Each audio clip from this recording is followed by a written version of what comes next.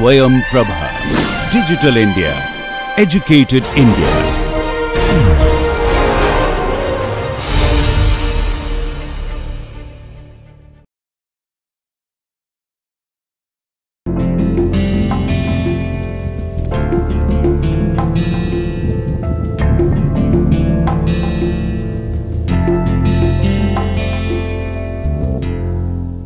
Welcome viewers to the NPTEL lecture series on the calculus of variations. This is the 7th lecture of the series. In the last lecture, we introduced fundamental concepts of the variations and related topics. We started with the concept of variation of a function f defined from the interval a to b to r, and we defined the concept of differential of this function. Here the variation delta f is actually the difference of the values of f at x plus delta x and f x. So, delta f, the variation in f is defined as f of x plus delta x minus f of x, which is actually equal to this a has to be a function of x. So, we will write the dependence of x on a like this: a of x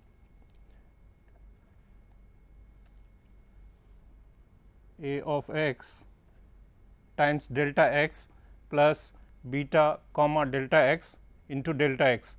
So, here this beta is assumed to have this property that it tends to 0 as delta x tends to 0. So, if f is differentiable if and only if this 6.1 holds, that is the variation delta f has the property that this difference is equal to a x times delta x plus beta x comma delta x times delta x. This a will be function of x in general. So, that is what is here 6.1 holds if and only if f is differentiable, and we can see that this a actually has to be f prime x. So, this a of course is a function of x, which is the derivative of f at x, which can be seen just dividing 6.1 by delta x and letting delta x tend to 0. So, this since beta is tending to 0 as delta x tends to 0. So, this term goes to 0, and so this tends the right hand side of this delta f by delta x tends to a of x as delta x tends to 0, and therefore, this since this delta f by delta x limit this is actually equal to by definition the derivative of f at x, and therefore, a x must be f prime x. So, we see that in the case of function we have this result that variation delta f has to be then f prime x delta x plus beta x comma delta x times delta x. This part underlying part is clearly linear in x linear in delta x, and therefore, it is called linear part in the increment of f, and this is what is called differential, and therefore, it is this differential is denoted by d f, and so therefore, d f must be f prime x delta x. And if we take f x equal to x, that the identity function, then we can see that f prime x is 1, and therefore, d x must be equal to delta x. So, for independent variable differential is the same as the variation, and we have this d f differential of f equal to f prime x d x. This concept of differential can be extended to higher dimensions in the following manner, that f, let us say in particular we take function of two variables x y, and assuming that this f is defined from a domain in R2 into R, and assume that x y and x plus delta x and y plus delta y are points in D, then we can see that this variation d f is actually equal to f of x plus delta x comma y plus delta y minus f x y, and we say that this f is differentiable if and only if this delta f, the variation in f, that is delta f, is equal to this a. So, a and b will be of course functions of x and y here, and we can see that this difference has to be then equal to a delta x plus b delta y plus beta x comma y square root of delta x square plus delta y square times square root of delta x square plus delta y square. So, f is differentiable if and only if 6.2 holds, and we can see that by the same process if we take delta y 0 and then divide by delta x, we see that this a has to be actually then equal to del f by del x at x y. Similarly, b has to be, so these are functions of x y, because the derivatives are to be evaluated at x y, this at x y, similarly this at x comma y. So, these a and b are actually the partial derivatives of f with respect to x and y respectively at evaluated at x y.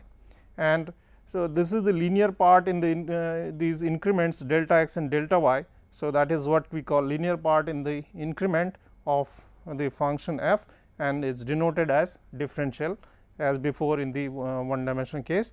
And so, we denote d f, the differential of f, as f x partial derivative of f with respect to x times d x plus f y dy, since these delta x and delta y are same as d x dy. So, we get this.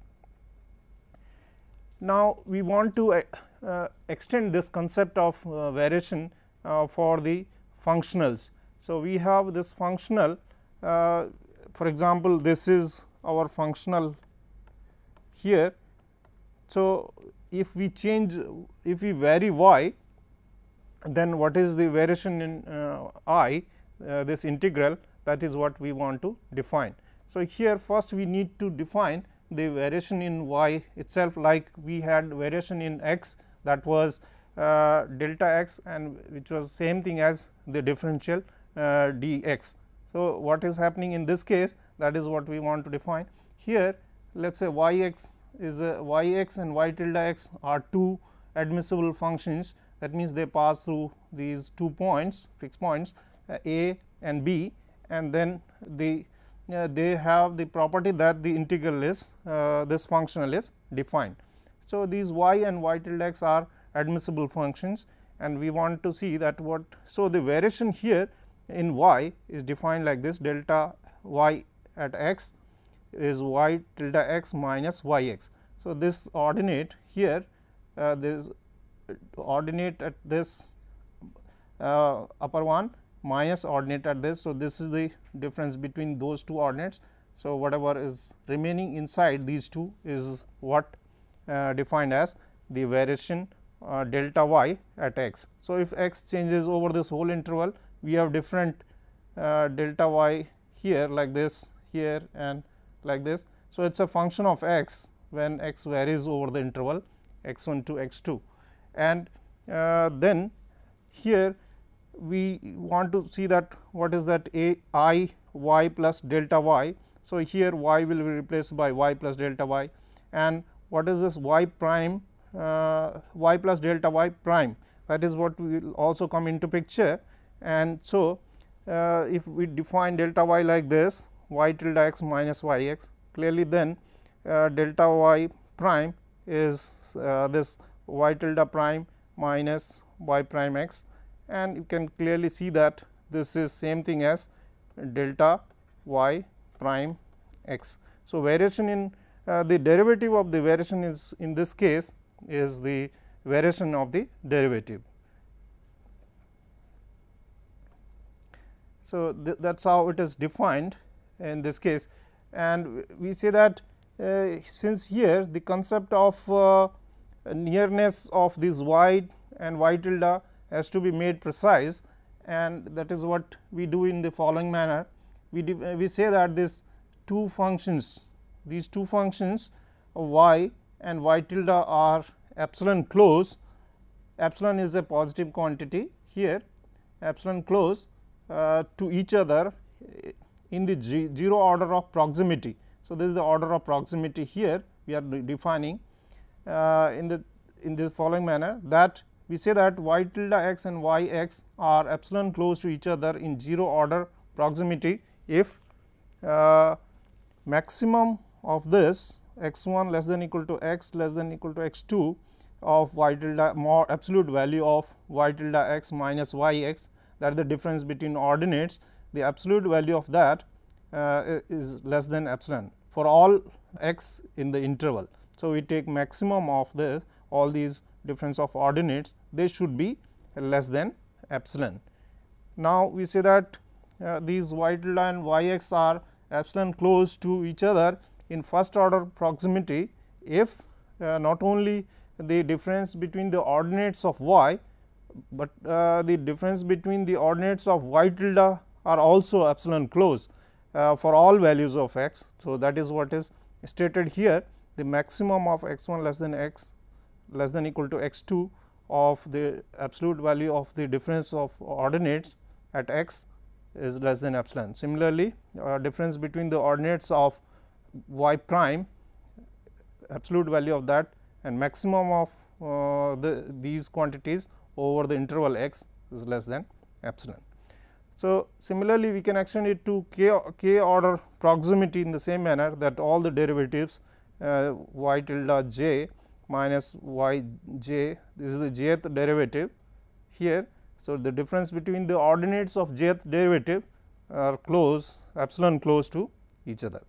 So, this is I mean the difference between the ordinates of jth derivative is less than epsilon in the absolute value. So, here where j is 1 2 to n. So, for example, if we consider this y tilde x equal to epsilon sin x by epsilon and y x equal to identically 0 on x 1 less than x less than x 2, then we see that this delta y at x is nothing but epsilon sin x by epsilon, and so absolute value of this. So, absolute value of y, because y x is identically 0 here.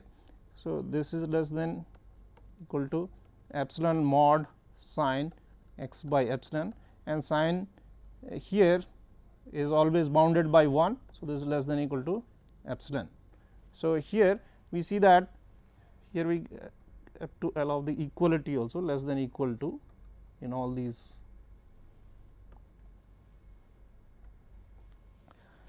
So, we see that these two curves are close epsilon close. So, y tilde and y are epsilon close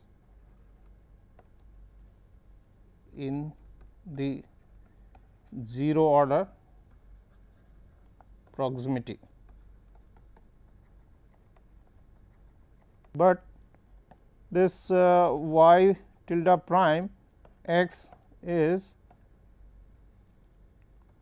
cos x by epsilon, and so and y prime x is identically 0 anyway, and so therefore, and hence this delta y prime x is cos of x by epsilon, and absolute value of this equal to absolute value of cos x by epsilon, which is only bounded by 1. And so, if we take epsilon equal to half, then we see that y tilde and y are not epsilon close to first order of proximity.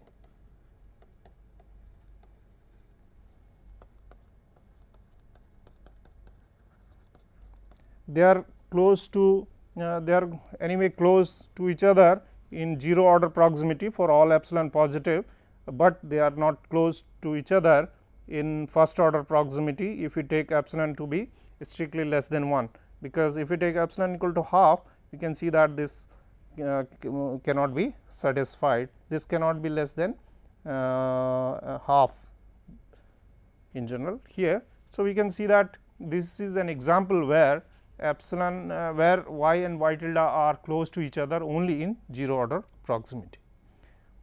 So, here we define that. So, if this I y, we say that it is I y has local maximum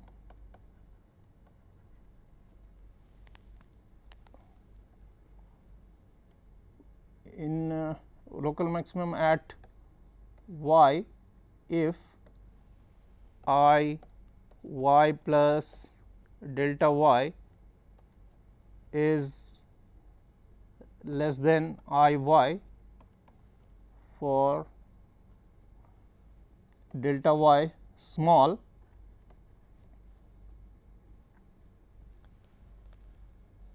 Similarly, I y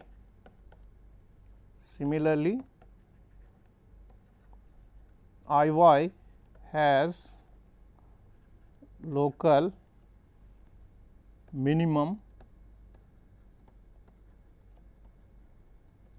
at y if I y plus delta y is greater than equal to I y for delta y small. Now, if this I y has local maximum or minimum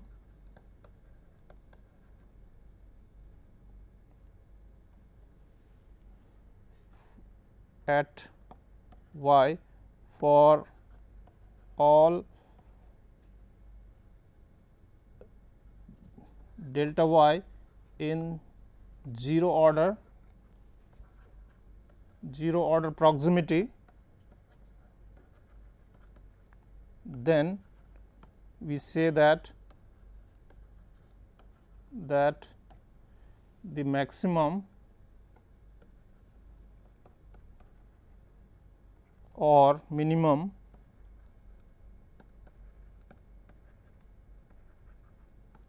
is strong.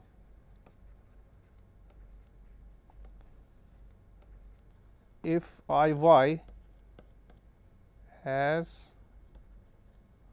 local maximum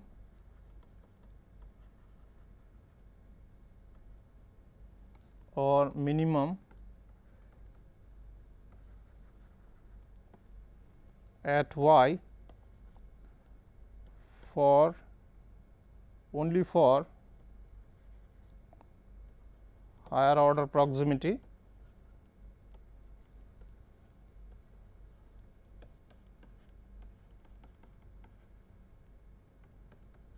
then the minimum or maximum or a minimum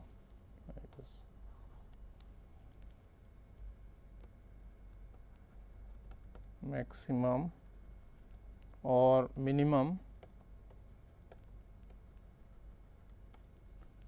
is called weak.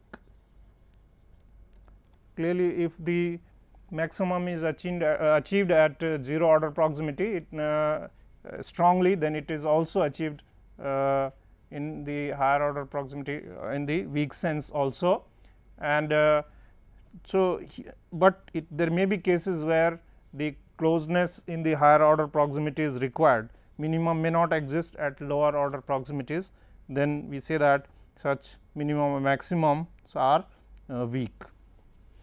Now, here we define this variation in the same manner as we define for the function. We want to extend it to the case where we have the functionals. So, first before going into that, we need to define certain concepts of linearity and so on for functionals. So, here we know that a function f from a to b to r is called linear if you have f of x plus y is f of x plus f of y for x y in a b, and f of c x is c times f x for x y for x in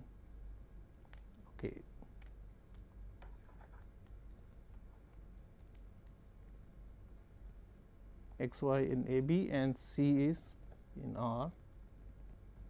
C is a constant in R. So, similarly, if I here a functional where it is from some admissible class defined on certain interval a to b into R. So, here A is the admissible class of functions for which this I will make sense. So, then here if you take two functions like this y 1 y 2, then it should be like this I of y 1 plus I of y 2, and this is called linear if and I of this constant c times I y. So, this is the same manner we defined where y 1 y 2 are in this A, the admissible class, and C is a number in this. So, linearity is defined in the same manner. For example, here this functional I of example here of that x 1 to x 2 here of p x y plus q x y prime dx. So, this I is linear here, I is linear. This is an example here of this. Next, we define the continuity. So, recall the continuity.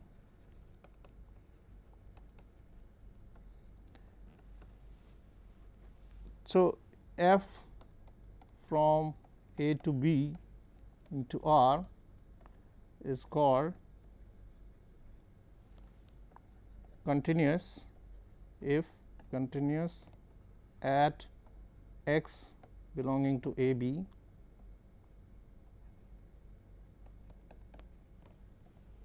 if for every epsilon greater than 0 there exists delta which is a function of epsilon as well as x, and this is also positive, such that for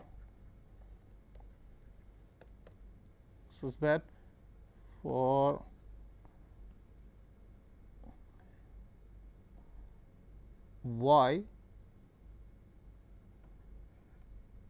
minus x less than this delta implies f of y minus f of x is less than epsilon. So, here it is like this a and b and function here, let us say at this point what should happen at this point x, if we take a neighborhood around this, all y's in this. So, the delta neighborhood, delta, this is x minus delta to x plus delta. In this interval, wherever that y is there, this f x is here, this is f x. So, and this is epsilon strip, this is f x plus epsilon, this is f x minus epsilon. So, here these values f y must lie within this strip. So, and this is what is like this, sorry.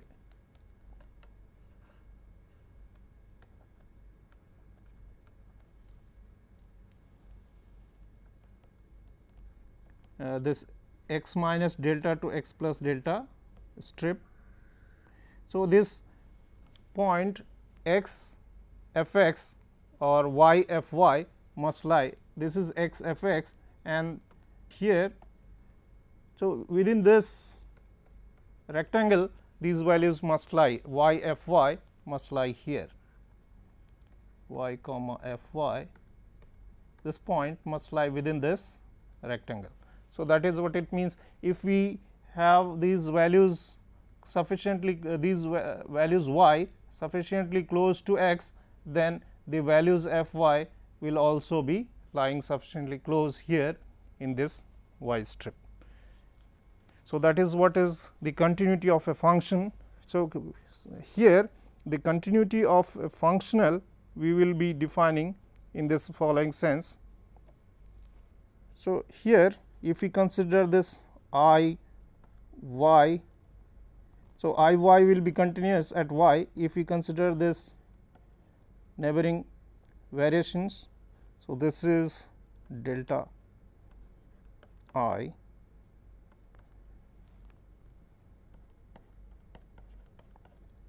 so if we take this delta y sufficiently close to, so this, so I is called continuous at y if for every epsilon greater than 0 there exists delta which will be function of this and y here, such that this absolute value of I y plus delta y minus I y will be less than epsilon. So, it is extended in the same manner as the function case. So, the continuity of this functional is defined in the same manner. Now, we want to define the variation of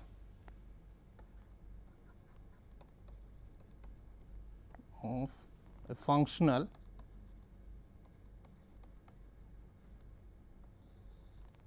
So, we have already considered this I y and I y plus delta y, the difference between them. We say that as we define variation of a function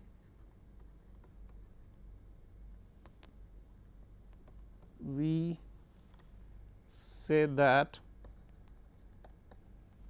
the variation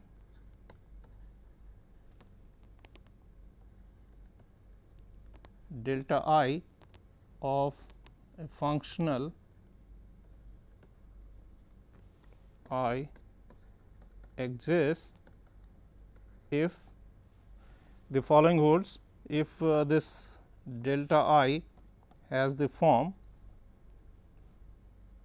which is nothing but delta at delta will be a function of y, this I y plus delta y minus I y, this has the form that there is a linear part here, it is function of y as well as delta y and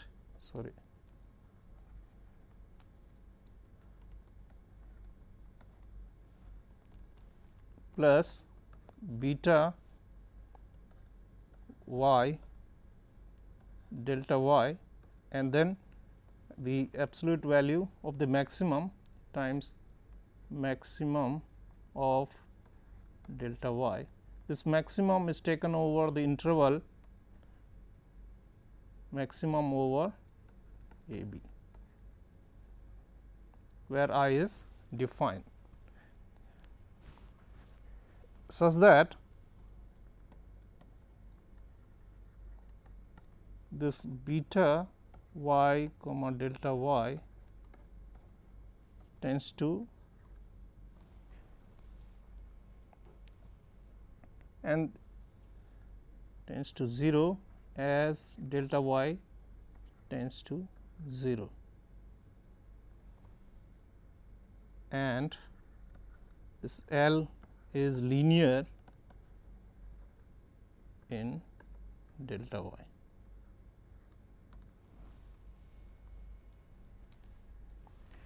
So, we say that this is 7.1 we will call. We say that the variation of functional I exists if and only if 7 point holds, that is the delta I, that the difference I y plus delta y minus I y has the form that there is a linear part in the increment, that is L y delta y.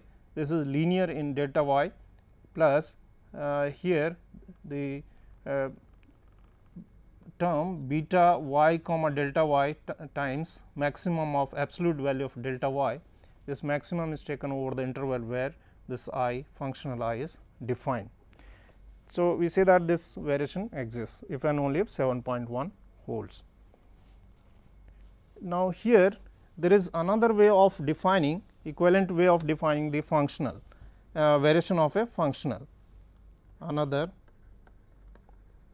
equivalent definition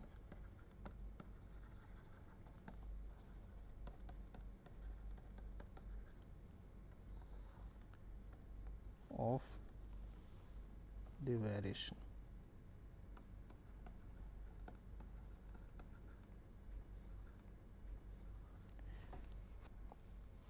For example, in the case of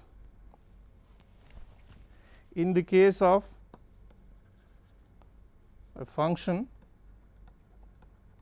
we know that this d f we had defined d f equal to f prime x delta x or the same thing as f prime x dx.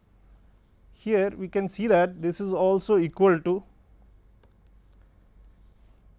if we consider f of x plus alpha delta x and differentiated partially with respect to this and evaluated at alpha equal to 0. This is the same thing as f prime at x plus alpha delta x, and then this argument differentiated with respect to alpha gives you delta x. This thing evaluated at alpha equal to 0. So, this gives you f prime x delta x, which is same thing as f prime x dx from here. So, this is a convenient way of defining equivalent way of defining the differential of f. Same way, if we imitate this definition for the functional, we can consider in the following manner that we consider here delta I y as I y plus alpha delta y minus I y. So, this will be then equal to, if variation exists, then from 7.1 this should be equal to L y alpha delta y plus beta y alpha delta y and mod alpha maximum of delta y. And here if we divide by this, so if we divide by this here,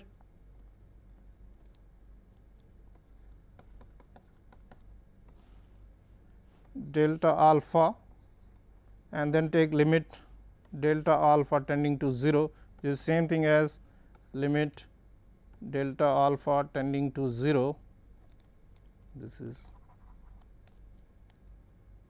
delta alpha of delta I y upon alpha, because delta alpha is alpha minus 0, which is same thing as alpha. And so, you since this L is linear, we see that this will give you y delta y plus here you will have beta y alpha delta y, and here you will have alpha over this maximum mod delta y. And since this quantity is bounded, this quantity is bounded and this quantity goes to 0 as delta y, as since alpha tends to 0, therefore, alpha delta y will tend to 0 as alpha delta y tends to 0. And so, this will be equal to this, the whole thing, limit of this delta alpha tending to 0 of the whole thing. And so, this will be equal to L y delta y, which is the linear part in the variation. This is the linear part in the variation,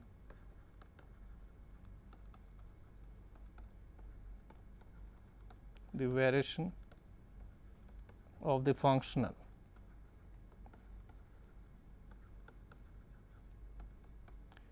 And so, this is what will be actually defined as so this, hence we define as we defined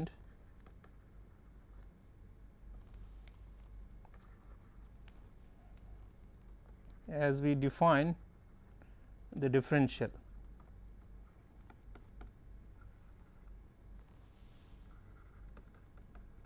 As we define the differential, we define variation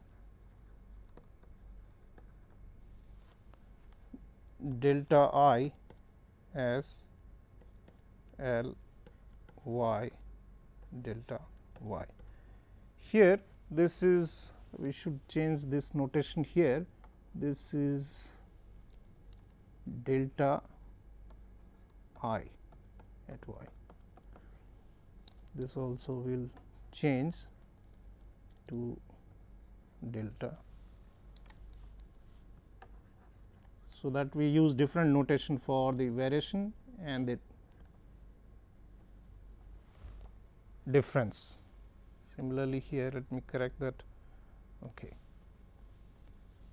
So, here also we change this to delta.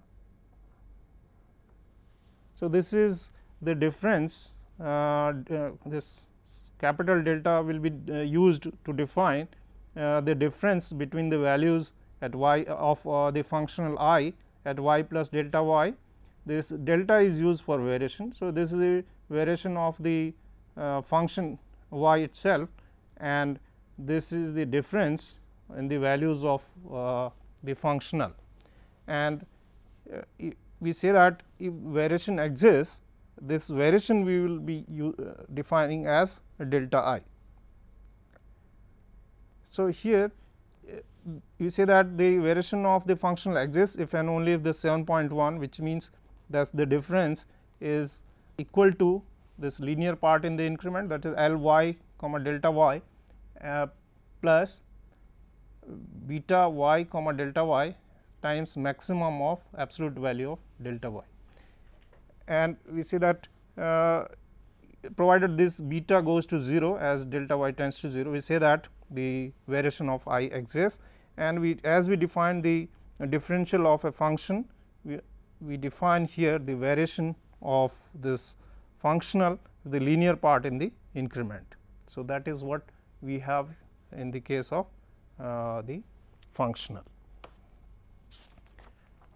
Now, here we will consider in the same manner as we considered in the function case, we can have equivalent definition like this, that equivalently